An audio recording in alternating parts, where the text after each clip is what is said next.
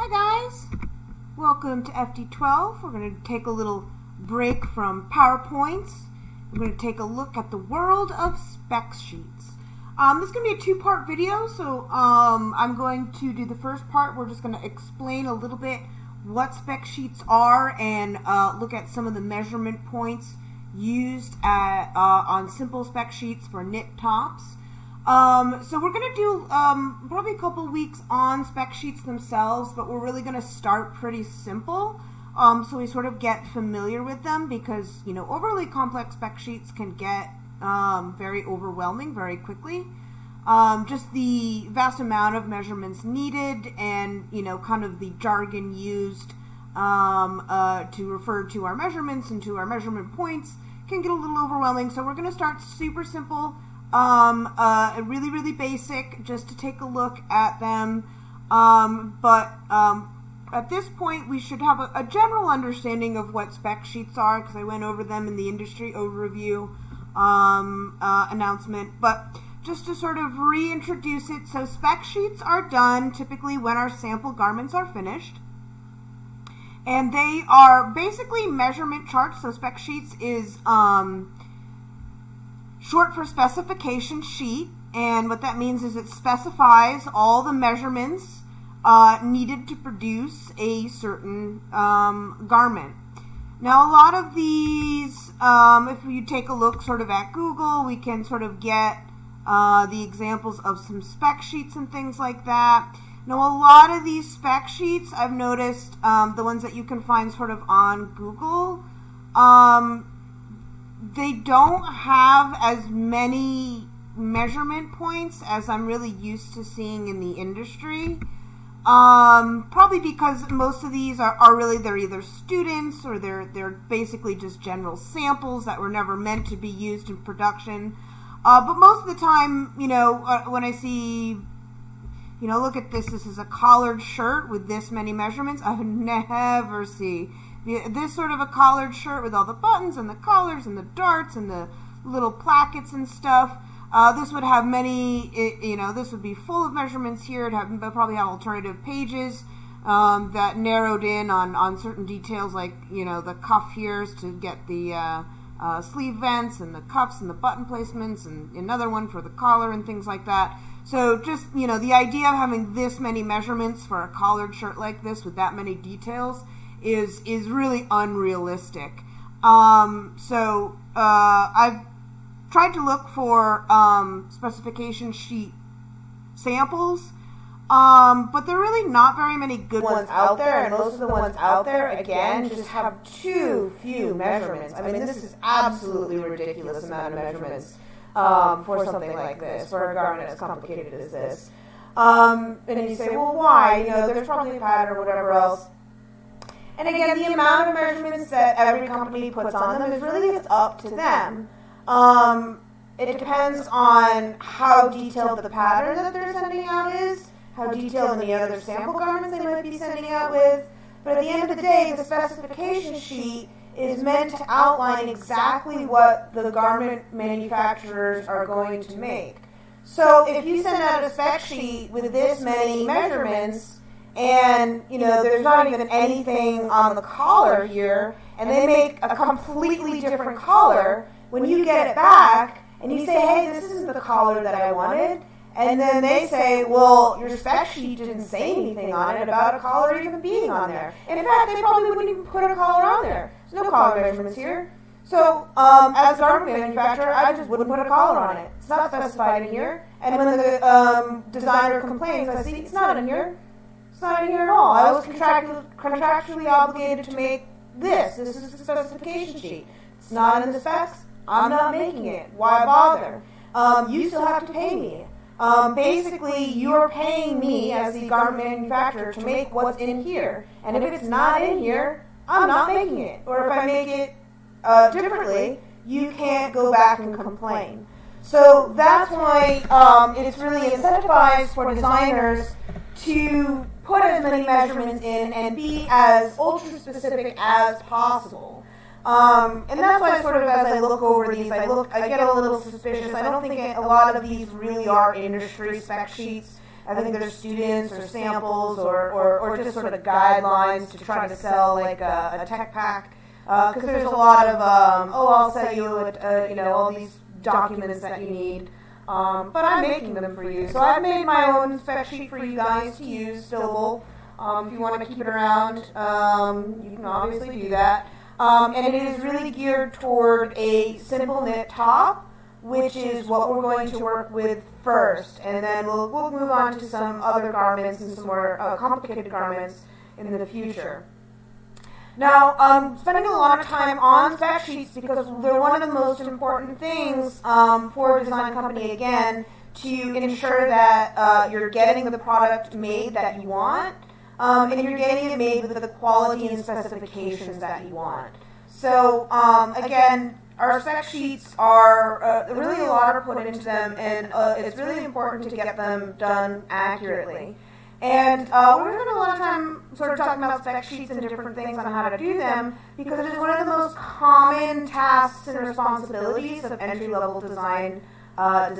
So, most every design company that is going to be seeking employees at an entry-level job and even at higher-level jobs, you're going to be doing specs, and you're going to be doing a lot of them. So if you guys have already started browsing for jobs, you'll probably see, in the qualifications needed, ability to spec, ability to make spec packs, ability to do tech packs, and spec sheets are really sort of meant as potentially a smaller part of a tech pack. A tech pack is cost sheets, potentially cutting tickets, which we'll get to, the spec sheets. So all these sort of pieces of information included within the tech pack. And again, the spec sheet is one of the most important aspects of the tech packs. But if you look through, again, this is one of the most highly sought after skills and pieces of know-how design companies will look for in entry-level employees. And it comes down to flats too, so this is a good idea of sort of what one looks like. We have sort of general category headings up here. We'll have an image of the garment. Now, most of these you see here, they use a flat, which is fine. You use a flat sketch a lot of times as well. Typically what I'll also see is I'll see an actual photograph image, and then any of the smaller additional illustrations needed would be done flat style, like you would see just down here. Especially, this is another example where it has this sort of sleeve vent and cuff. Here, of course, it has no specifications for the measurements of that. So again, if you sent me this as the garment manufacturer, I'd leave that out. I'd leave that out. I'd leave out everything because again, I'm getting paid to make this, which is a lot cheaper to make than this. So it's up to you to specify to the garment manufacturers. And again, if you don't, might end up end up paying for something that you didn't really want. So in any case, there's every company will have their own little format for it, but they'll look generally the same. Have area for image, area for extra comments, additional pages to maybe for close-ups of design details. Like I said, maybe we'd blow up this little area down here and have another little list of measurements showing that as well. Now, a lot of them will also sort of show the measurements right on here. But again, every company does it a little bit differently, but the principle is always the same. So this is a good example of they're showing a lot of, smaller details. Here's the smaller detail. Well, can I come here? Where's it going to let me do it? So this is actually a pretty good one. So they're showing details of the pockets and things. Again, this is way too small of a measurement list. I would assume that there's another whole list of measurements if it's not also included on here. So they're specifying, again, here's the sleeve cuff.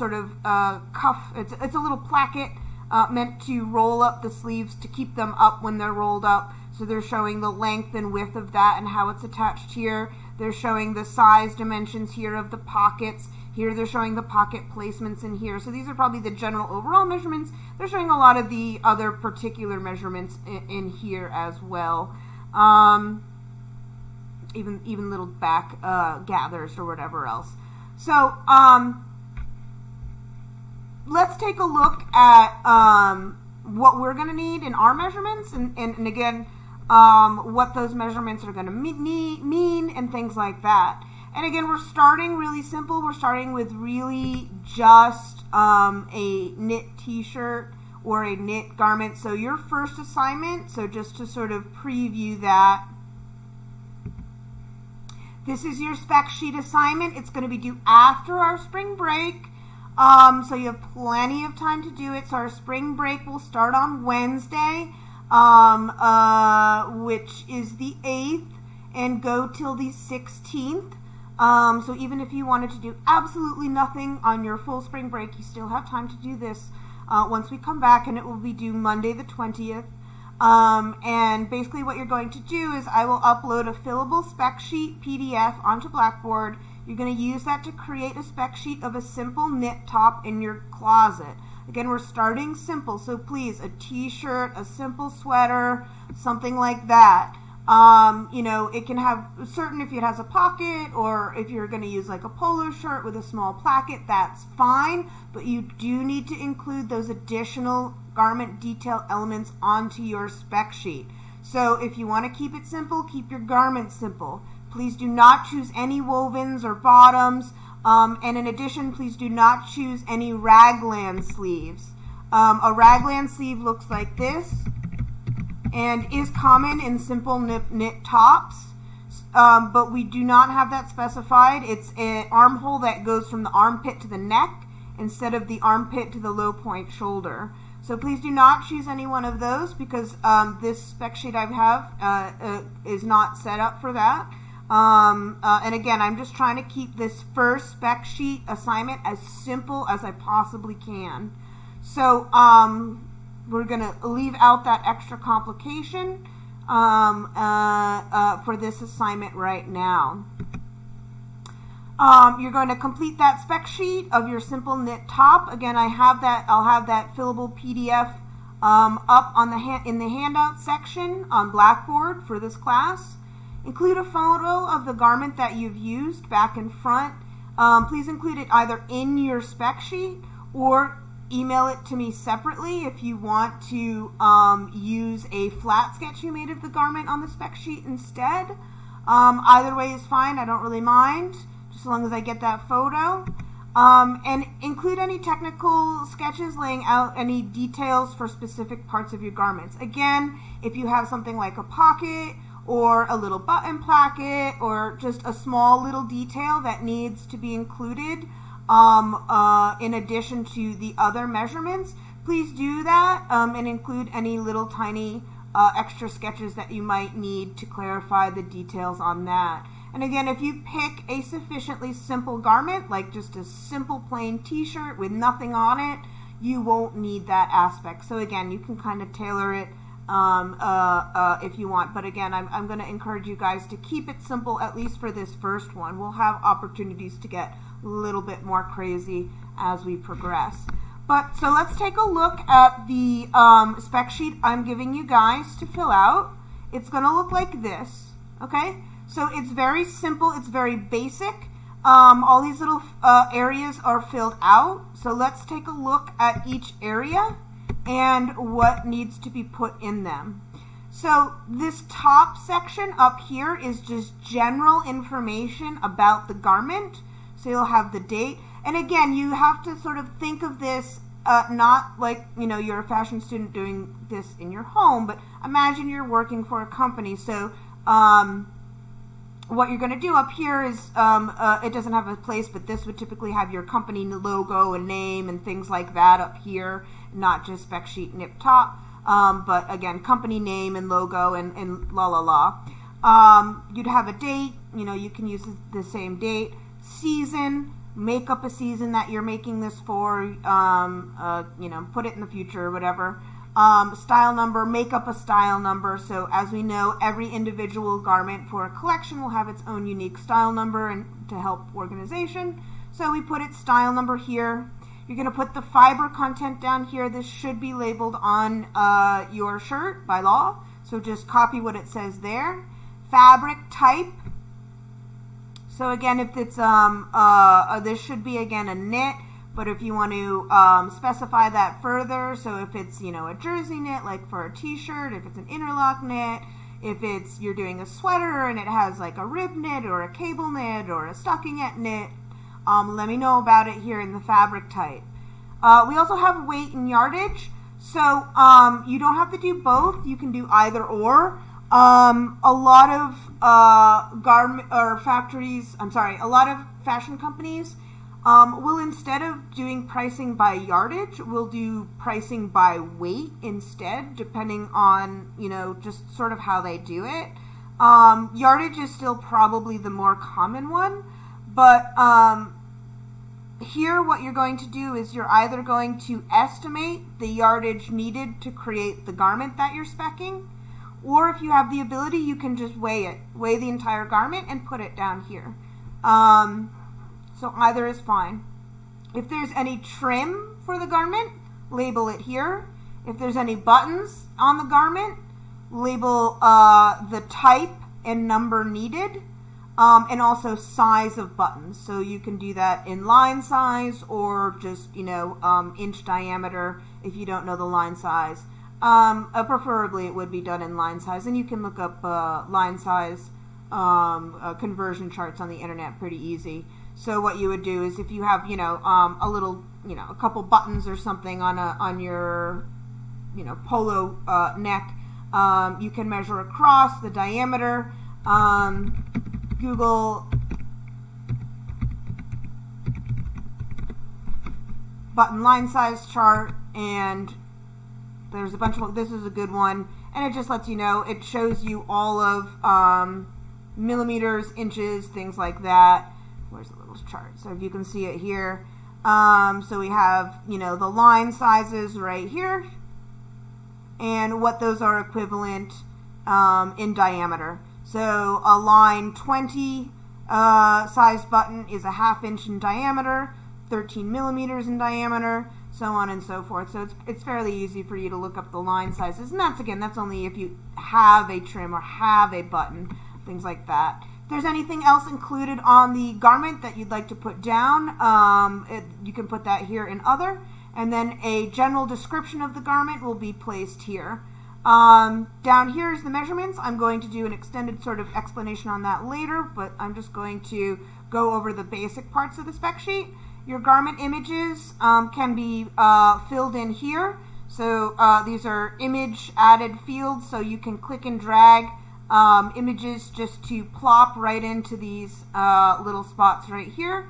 Front and back images should be used. Oop. Yep, there's a second page to this for no reason, so just ignore that.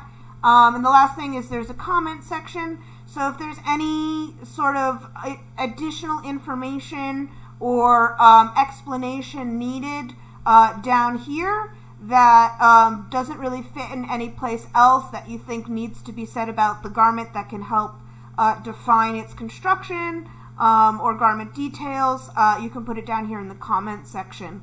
There's also a few extra measurement slots, so if you do have an additional detail like a hood or a button placket or a pocket or any little tiny detail, you can add in a few extra measurement metrics here and fill them in here. Now, the last thing I want to say is on your measurements, we have 3 different sizes. Typically what we'll do is when we spec our original garment, we'll keep it to around a medium, and I explained why this happens because when we grade sizes, we want to start with a middle size, so the pattern distortion is kept to a minimum as we alter it to larger and smaller sizes. So typically when we grade our sample, it's done in a middle size, and we put this in, and then we will send it out to be graded, and they'll put in the measurements for the graded sizes alongside in the other size slots. Now for you guys, you only have to do one size, and you're just going to pick what's ever on hand.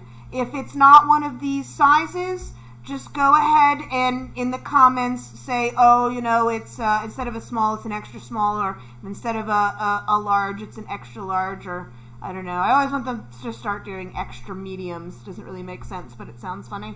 So just, you know, any sort of size, or if it's a number size, I mean, typically knits are not done in numbered sizes, but if for some weird reason it is, just let me know the numbered sizes in the comments down here. Now, these are the measurements that you're going to need. And you're going to say, wow, Kate, we're doing just a simple knit garment and we need this many measurements. Yeah, this is like a realistic amount of measurements. And that's also why I'm really saying that those ones you see on Google images are just ridiculously small. I don't know if they're, again, just meant to be basic overviews, but that's a sort of, this is a more realistic amount of measurements that you would see for something like this, which again is very simple. It's a very, very simple garment, but still we need quite a few measurements. And again, the reason we need them, again, it's not to make our lives more complicated, but it's just to sort of get our backs. So when we actually get our garments back, we know what we're getting. We've specified what we want, and if we don't get what we want, we can refer back to that spec sheet and say, hey, look, this is what I specified, and you didn't do it, or blah, blah, blah. Okay, so in addition to that spec sheet, I'm going to give you guys this as well. And it's a spec sheet measurement guide description. So it gives you a description on what every measurement is supposed to be measuring, which I'm going to go over right now. I'm going to go over this right now, and then I'm also going to do a live action video of me speccing a garment as part 2 of this video. Just to sort of show you the actual physical process of doing it. But right here I have a very simple t-shirt, so you should again be looking at something like this for your garment to spec. Now, it shouldn't really look like this when you spec it, so this is obviously, it's like rounded out and on a form. I'll go over how to lay out your garment in the live action one, but it should be sort of as flat as possible. No wrinkles, completely clean, nothing like filled out or anything. So you're not going to be doing a spec, you know, on a form or anything. It's going to be flat on a table. So what I'm going to do is I'm going to just talk about all of our measurements and give you a little look at what they're like so we can see what they look like. So your full length, let's start up here. Your full length measurement is your high point shoulder. Your high point shoulder, you have 2 shoulder points. This one up here, it's like your side neck point right here. We call it, sometimes it's called side neck, but it is also more often called the high point shoulder in the land of specs. You also have your low point shoulder. So if you imagine your shoulder seam running across here, you have high point shoulder up here on the neck side, and you have low point shoulder here on the armhole side. So what I want to do when I take the full length is I'm measuring from high point shoulder directly straight down to the sweep. And so that would be the longest, fullest length of our garment. So that would be our full length right there, our high point shoulder all the way down to the sweep. And you say, Kate, you didn't do it from up here. Ah, that's because this is actually a trim, which would be considered a collar. I want to do it at that seam of the neckline, not at the opening, okay? Because that's going to be a part of our neckline trim measurement. So I'm doing it at that actual intersection right there. Not all the way up here, but just right down here. Next, we want our center front length. Now our center front length is from center front neck straight down to the sweep.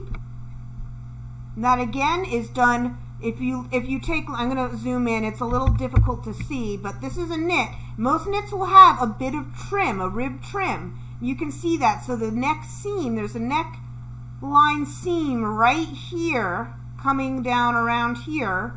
And this is the actual neck opening, but we're taking everything from the seam and not from the opening, okay? So the seam here, center front neck to sweep, straight down. Just like so. Okay? So that's our center front length.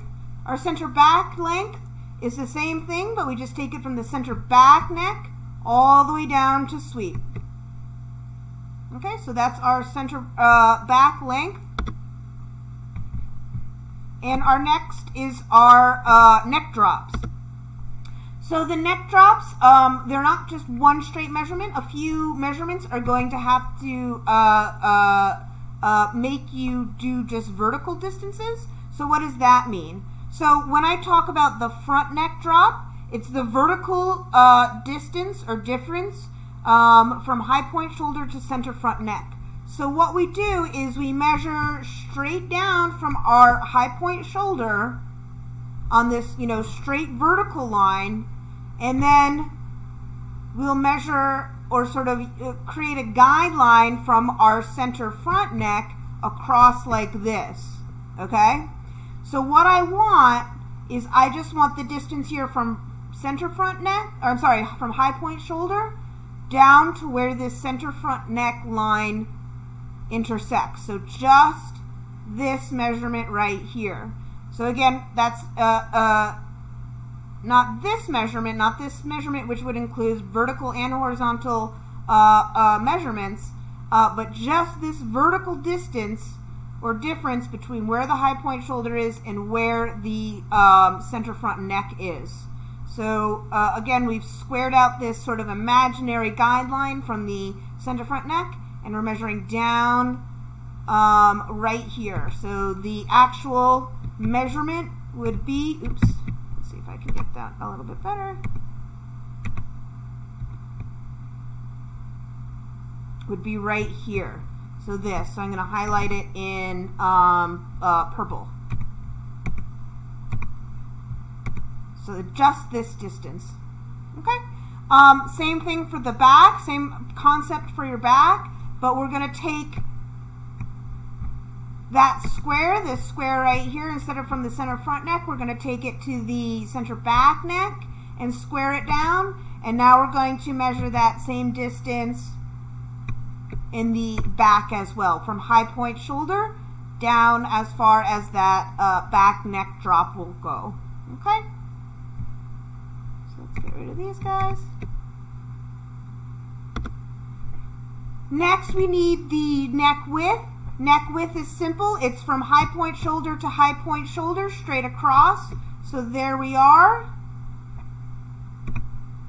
High point shoulder to high point shoulder, straight across.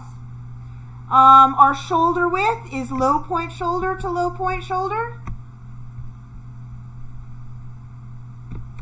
So across like that. Boop, boop. Shoulder width is high point shoulder to low point shoulder. So it is just that length of the shoulder seam itself, just like so. The shoulder drop, let's get rid of this guy. The shoulder drop is the vertical distance between high point shoulder and low point shoulder. So we're going to set up the same thing we did before on the neck drop.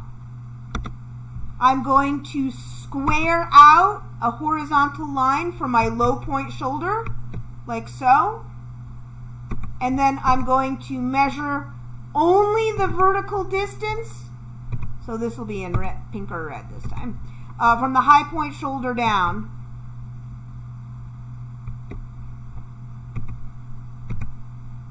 So just this distance right here. So again, I've squared out this sort of guideline from my low point shoulder, and I'm measuring from my high point shoulder straight down to that guideline, and that's our shoulder drop. We have across chest, which is pretty much the same as our across back, but just one is the front and one is the back. And it's done from mid armhole point. So you take the point at the very middle of your armhole and measure across, like so. So armhole to armhole seam, taken from mid armhole point to mid armhole point, across like that, across chest. Now your across back is the same, it's just done on the back. Your across bust is done side seam to side seam, 2 inches below your armhole. So what you do is you measure straight down 2 inches below your armpit right here. So it says armhole, but what it means is where the armhole ends. So really at that armpit point, you measure down 2 inches and measure across side seam to side seam. That is your across bust. You might have another across back as well. I haven't included it here. Again, I'm trying to just sort of keep it simple for right now. Even though a lot of times, especially for females, our across bust on the front is going to be bigger than our across bust on the back. Maybe I should have put it in there. Who knows? You can put it in. If you find a significant difference, you can write it in. And the same measurement, just 2 inches below your armhole on the front and the back. Across waist, there usually isn't too, especially if this is knits. So again, you might say, oh, you know, of course there's going to be a huge difference in, you know, front waist or back waist or front blah, blah, blah. But again, this is knits. There's typically not a significant difference in things like front waist arc and back waist arc when done in knit patterns. It is not quite as precise as woven garments due to the higher tolerance and stretch of the knit. Tolerance. We haven't talked about tolerance. I'll talk about tolerance in a minute. I'll round out with that. I actually didn't leave a box for tolerance left. That should be done in maybe the comments. Okay, sorry to get off subject. Let me go through the rest of these. Waist, we measure down 9 inches from the armhole. Or if you find, it really should be done at that most narrow part, if there is a most narrow part. If not, just use 9 inches down from the armhole. If there is a most narrow part and it's not 9 inches down, just correct it or put that in the comments. Across high hip, we're going to measure that at 12.5 inches below our armhole. So straight down from the armhole, we measure down 12.5 inches. Would be about right there. Our hip is measured 16.5 inches down from the straight down and across from the armhole, side seam to side seam. So it'd be maybe about like right here. And we have a front hip and a back hip, so just what is in the front and the back. And then we also have a sweep. The sweep refers to the opening, the bottom opening of a top, and you would measure really the full width around. So I'm doing it straight here, but if it doesn't fall straight, you want to curve it, so the full opening. So really it would be a little bit more, especially judging by this. It should, if this was not rounded out, this would be much more flat, but if there is a little bit of rounding to it, you want to include that rounding in it. And that's, again, your sweep opening, the whole width of your bottom down here. Okay, so those are, again, our basic measurements. And again, if you're finding, you know, the full hip, the hip should be really the full measurement kind of down here. Now it can kind of flare out more if you want. If it flares out more, just do it at 16.5 below armhole. But like, take your waist. If your waist is, you measured it down 10 inches below the armhole, or 8 inches below the armhole is the smallest point, just make note of that. This is really just meant as a guide, and this can change from size to size, and it can change from kind of company to company depending on the customer and sort of the ideal fit model for the clothing. And it also depends on, you know, if this is for children. So children, these measurements might change dramatically. So like the bust for a child might be 1/2 inch to 1 inch instead of 2 inches below the armhole because they're just tinier and more compact. But again, these are general guides on what this is supposed to be. And every company, again, will have sort of their own measurements that they take, sometimes their own descriptions of measurements that they take. This is sort of a general overview of what you're going to see and what you should expect from flats. Okay, so let's do our armhole measurements. We have 2 for the armhole. We have the armhole straight, which is low point shoulder. Low point shoulder to armpit, straight. So that is a straight measurement, just like that. Okay? Then we have armhole curved. And this measurement is the entire length of your armhole, the curve distance. So whatever that is, you're going to do that as well. That doesn't look that curved, but just imagine it is. There. I'll curve it more. So that entire curved line of the armhole. So one, just the straight distance from low point shoulder to armpit, and one, you're just going to take that armhole seam and measure the entire curved length of it. And that is armhole curved.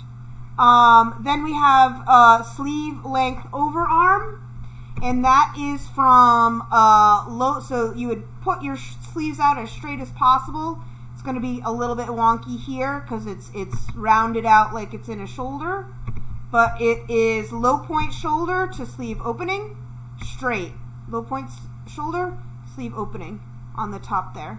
That's your overarm length. Then you do your underarm length, which is armpit to sleeve opening as such. Okay? Now, we will also have a few other ones. Let's scroll down to see what they are. We have a bicep, which is typically taken. Let's go to this. What we'll do is we'll measure 2 inches along our underarm away from the armpit. So we'll measure out 2 inches down like this, and then straight across the sleeve like so. That is your bicep measurement. And we also have our sleeve opening measurement across here like this. So our sleeve opening. Now, of course, this is for basic sleeve shapes. If your sleeve has another sort of different shape, like a bell sleeve, or it has a puff sleeve, or something else like that, you're going to need additional measurements and additional detail. But this is just for like a simple straight sleeve without a bell or a puff or a, anything like that. Now we have our trim heights. So if there's a collar, and again, any sort of trim, so this, you might not say it's a collar, but it would go under this marking anyways. It has a 1x1 trim. It looks to be about 1 inch in this illustration here.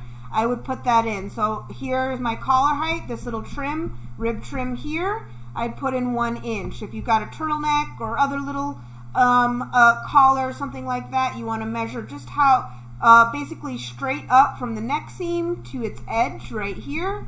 And I'll probably do a turtleneck in my live action sketch spec, so you would know how to do that, but that would go under collar height as well right here. Cuff height is the same thing, is your little trim or whatever other kind of cuff you have at that sort of end of the actual sleeve fabric, that seam down. This probably looks like a 1 inch sort of 1x1 rib trim here. That goes in here. Sweep, if there's any sort of trim down here, and many times with a knit garment it'll be a rib trim down here as well. You'll put that trim down there at the sweep. And that goes over our basic measurements for the spec, and especially for our knit top right